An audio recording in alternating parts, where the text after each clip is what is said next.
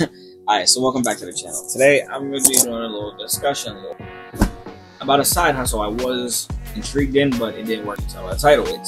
I failed at this one. That's okay because I enjoy failure, and that's all that matters. I just, as long as I try, it makes me feel good. Like I can fail at it, but at least I tried. And I got into shoe reselling because I figured it would be like fun, easy, simple. Buy some shoes, resell them.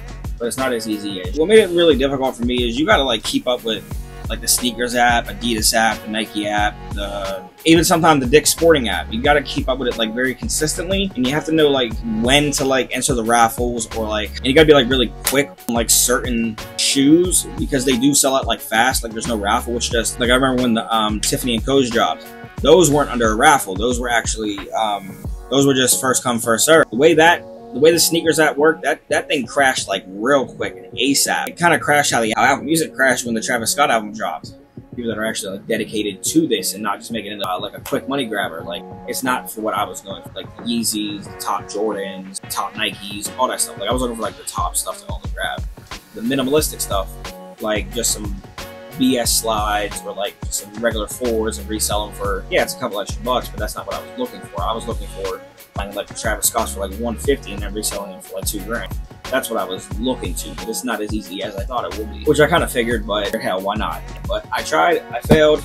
But I'm gonna go a little through the main three shoes that well, one of them I haven't sold yet. I might, but the other two, but luckily I got them in sizes that I can fit two of the pairs that my girlfriend had. I actually gave them to her. So I actually gave them to her, so that's like all in and all. The other one, I'm still skeptical. Because since I got the Nike slides, I might not sell these. I might still sell these, but who knows? Who knows when I'm ever going to get another pair. That would be these. I did a full video on these. If y'all haven't, go check it out. Links right there. These were actually pretty decent to get. I'm actually surprised I even got, because this is when Kanye just came back to Yeezy, so I'm surprised I even got the blue ones at all. I got them size 11, they'll fit perfect. I just don't get them to sell them or keeps. Time will tell. It depends on if I need to get rid of them or not. But like, it's whatever really. I mean, they're just regular slides. I don't know how they fit or feel compared to these ones. These ones are actually like really comfortable. I've yet to do a video on them, but these versus Yeezys will be coming. That's where it's kind of difficult. Nike versus Adidas slides. It was a Spider-Man. It was a Spider-Man shoe.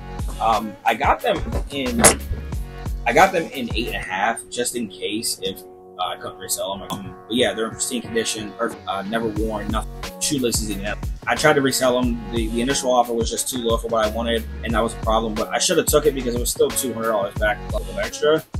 But I actually thought these would resell a lot faster because the Spider-Man movie was coming out. I figured they would sell like real fast, but I don't know. I can maybe hold off till next year. Last one comes out, I can try, but we'll see how it goes. See, FedEx fucked up the box anyway, so resell collectors or resellers or buyers won't let the box in permission. Well, FedEx.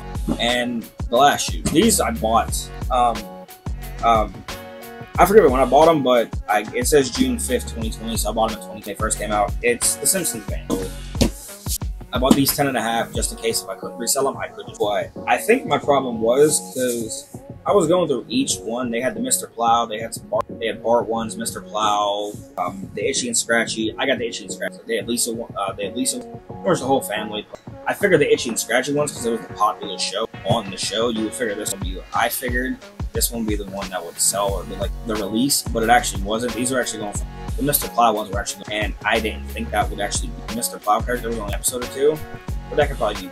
You figure the popular show inside the show, the shoes would be popular. But they're 10.5. I'm actually looking at that. They're 10.5. It would actually fit perfect. I just don't know when I would wear these or how. So it's kind of like a problem. They're yellow, blue, gray, black. I don't know what I could wear with that, and it's kind of into stuff like this. I just bought them to resell, but still got them. Didn't resell. But the thing is, like, the box is actually. Oh, that's another thing about this box. When I first unboxed it, I messed the box up. Like, you can't see it, but when I slit the box to get to the shoes, like I used like a key or something. I think I used a key and it like put like a little slip there. So the box is damaged either way, and I've had them for a while, so the box is thrown around, sitting in claws up. So I don't even. But yeah, so the resale game is not for me. Let me know what side hustle I should try next.